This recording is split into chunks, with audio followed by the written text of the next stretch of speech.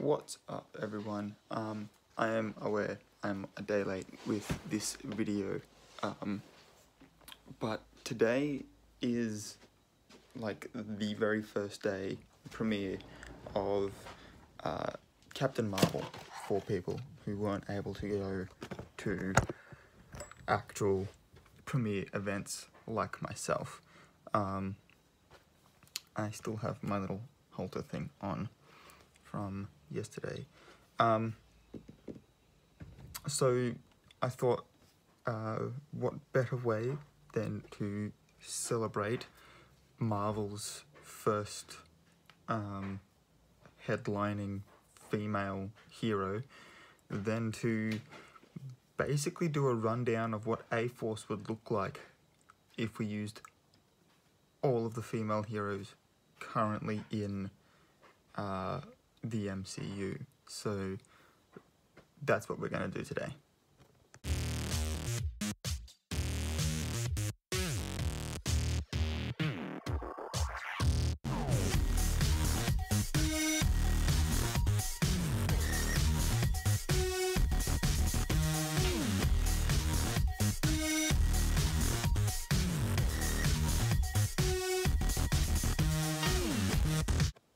Alright, now I have gone through like all of my, I have folders. I have 7 of these. They're all pretty much the same size. I've gone through all of those and sort of written down the names of the female heroes that I came across. I put little asterisks next to the ones that I was like, yep, I know for a fact that they're in there. But if I somehow forget a female hero, I do apologize. I don't think I have, though. Basically ran through every movie in my head to see if I've forgotten an established hero so far. This is not putting in like, you know, oh, Shuri should be the next Black Panther or anything like that. This is simply just taking it from comics as it is. What would it look like? So the first one that we would get is actually the one that we've been waiting the longest for, which is Rescue, Pepper Potts' Rescue. She was sort of teased in Iron Man 3 back in 2013, but we're apparently finally getting her in Endgame. So she would be the first one. The next character on our roster would be the Red She-Hulk, Betty Ross. None of the Hulk movies have ever sort of played into that, and the MCU seems to have forgotten that we actually have a Betty Ross. But I think that it would be kind of cool to see a Red She-Hulk turn up. Particularly, and like that's how they could do a Hulk movie without doing a Hulk movie, because obviously they have to like share production of a solo Hulk film with Universal because of rights. But if they introduced She-Hulk and did a She-Hulk movie, you could make, like, you could put the Hulk in that and have that be your Hulk movie while not actually focusing on the Bruce Banner character, and then have them fight Thunderbolt Ross, who manages to get his hands on Banner's blood from the 2008 movie and turn himself into Red Hulk. That'd be cool.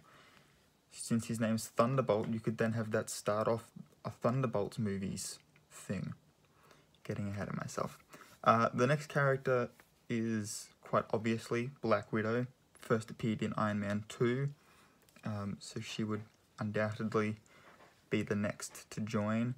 In the comics, Jane Foster at one point becomes Thor. We almost got that version of her in a sense when she was like dressed in Asgardian robes in Dark World. But let's be honest, we'd all prefer to see Lady Sif fill that role anyway. Lady Sif is, of course, the next character on my list. Peggy Carter, the original super spy. I don't know. She's dead in the MCU, but she is still like super spy number one.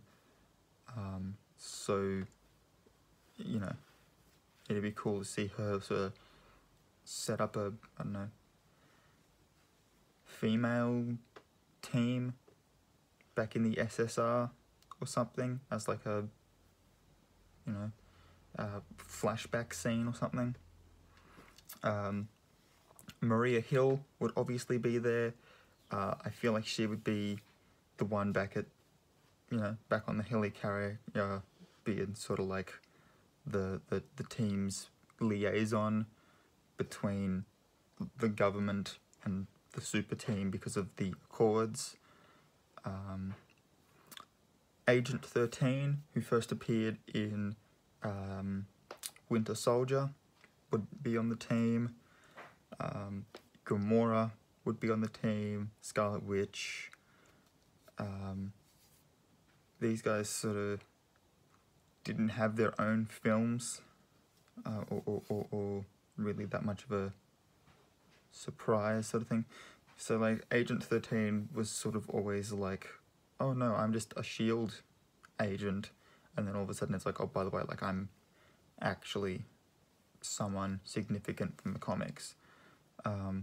Gamora just sort of turned up and was like, I have to be here because I'm part of the core team for Guardians of the Galaxy. And then if those two movies both followed her relationship with Thanos pretty closely. And Scarlet Witch started out as a bad guy.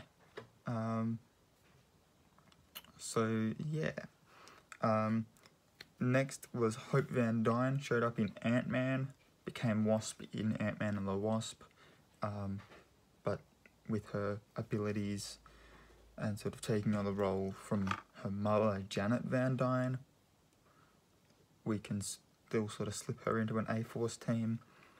Mantis would be pretty cool to have on the team. Valkyrie. I'm pretty sure in the flashback scene where we see some other Valkyrie or warrior protect Valkyrie from being impaled by Hela, pretty sure that blonde Valkyrie or warrior is actually Brunhild, and is therefore a reference to her comic book look, which is the blonde hair. But I like Tessa Thompson's Valkyrie, so we'll definitely have to put her in there. And then obviously Carol Danvers would have to be on the team. If we then delve into the MCU's TV side of things, we've got a whole host of other characters we can now pull from. We've got from Jessica Jones, we've got Trish Walker, who becomes Hellcat in the comics, and Jessica Jones herself. From Agents of S.H.I.E.L.D., just going to name the two most notable ones that I can think of. So Bobby Morse, Mockingbird, who in the comics is actually Hawkeye's like love interest in a homage to Green Arrow and Black Canary. And Quake would also have to be on the team because Quake is like the main character of Agents of S.H.I.E.L.D. From the Inhumans show, we've got Crystal and Medusa. I know that show didn't do real well. I personally haven't seen it, so I'm not going to pass judgment on it just yet. But just knowing that Crystal has the ability to... Crystal is basically the Avatar. She can manipulate like the 4 elements, and Medusa has like psychic control over her hair. which is kind of cool. Prehensile hair, pretty cool, unique power. We've then got Dagger from Cloak and Dagger, being able to make swords out of light would kind of come in handy, whether you're in the dark or having to fight off bad guys. Colleen Wing from Iron Fist, Elektra from Daredevil, and Misty Knight from Luke Cage would all obviously also come into that. My dog has come in to say hello. No, leave. Leave. Thank you. And yeah, so they are the characters that I would sort of put into this, and I also haven't obviously put in like in the MCU, the Ancient One is a female. In the comics, it's a male. So the Ancient One would fit in there, and any female sorcerer, really. I think at one point we see Tina Minoru, who is the mother of Nico Minoru from the Runaways, who would also obviously be part of this team because the Runaways is MCU affiliated.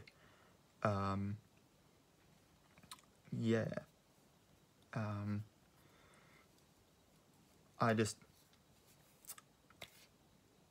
just think that with the host of really strong female characters that the MCU has, that it's kind of upsetting that an A-Force film hasn't already been made. I think between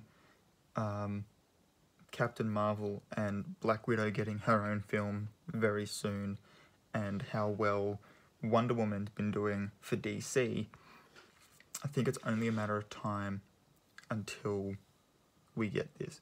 Plus, with the Fox deal coming in, very soon we'll be able to add like Jean Grey, Storm, Rogue, Shadowcat, Invisible Woman to this roster, and really not give them any choice but to make an all-female cast film. Because I, for one, would definitely pay to see that, particularly if the villain is also a female. I think that'd be really cool. I do have characters here that I would like to see. I will quickly run through those. I know that Kate Bishop's coming, or at least I'm pretty sure Kate Bishop's coming. I'm pretty sure that's who Catherine Langford's playing. I'm pretty sure we have a grown-up Cassie in Endgame because of time travel, which means that I think we have a Young Avengers movie coming, with Stature and Kate Bishop being part of that. So if that's the case, I'd love to see Firestar get put into that. She is another mutant in the comics, but you could sort of give her a similar explanation, I guess, to Scarlet Witch, and then once you have the rights to the X-Men, be like, oh yeah, no, they're mutants. Moondragon, I would 100% love to see Moondragon show up in Guardians of the Galaxy Volume 3. I still think that following Drax and Rocket instead of following Star-Lord and Gamora yet again would be the best course of action for that movie. Take us to Half-World, show us that Mentor, who is Thanos' father, has actually been living there the entire time, and that it's Thanos' sort of like base of operations. Like, he's killed half of the population and then turned them into sort of like turned the rest of the population into his like servants on that planet to sort of serve his needs, and then turned one half of the planet into a full like city where he like used the animals like Rocket as genetic experiments with like his high-tech enhancements, which is why Rocket was pulled apart and pieced back together over and over and over until they got it right and started doing it to Nebula, which would give them this weird like common experiences bond thing that I think would be really cool to help sort of complete Nebula's redemption arc. And at the same time, it would mean that Drax actually gets to be reunited with his daughter, who is still alive, but is now a psychic and can transform into a dragon that can breathe in space. Because that'd be cool to see as like a big, in a similar way to like how Ego was the villain in the second film, but it's like, no, he's actually just an asshole. In this case, it'd be like she's been brainwashed by assholes and then sort of used as like a security measure. I don't know. I just think it'd be really cool to see. Tigra would be really cool, but even cooler than that would be White Tiger. White Tiger would be sick to see. What else we got? Thundra is basically Wonder Woman, but Marvel, and instead of coming from like an island that's covered by this invisibility dome, basically, she comes from another reality where women are superior to men, and so like instead of having feminists, they'd be like masculinists, being all like fuck the matriarchy. I don't know, it'd be really cool, that's all I'm saying. Black Cat and Silver Sable obviously would be really cool to see. Silk, but we're going to get to see those three in the Sony universe of Marvel characters. Echo would be really cool to see. She's basically Taskmaster, which means that Taskmaster would be an interesting villain for her to fight, I think, because she has like photographic reflexes, so like she can watch someone else fight and then she'll be able to do the exact same thing or the exact same moves. So it'd be really cool to see her learning from watching all these other superheroes fight on the news and stuff, and then go out and use those exact same skills to like for her own story, and then she comes up against someone with the exact same ability, which is Taskmaster. I think that'd be really cool. I'm gonna have to write some letters, I really am.